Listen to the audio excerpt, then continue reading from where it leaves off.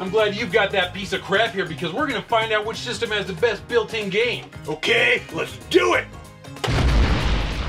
The Sega Master System versus the Nintendo Entertainment System. Which console has the best built-in entertainment? When you power on the NES without a cartridge, you get a flashing screen that will keep flashing until you power off the console. When you power up the original Sega Master System without a game, you get this screen. By pressing up in both buttons, you get Snail Maze. In this one, you guide a snail to the goal in 12 different mazes. Snail Maze versus Flashing Screen. Winner, Nintendo's Flashing Screen. Well, come on, Joe. Nintendo is always better than Sega. I'd rather look at a flashing screen instead of playing any stupid Sega game. Sega's dumb. Just for no reason, they're just dumb. You are a true idiot, Dave.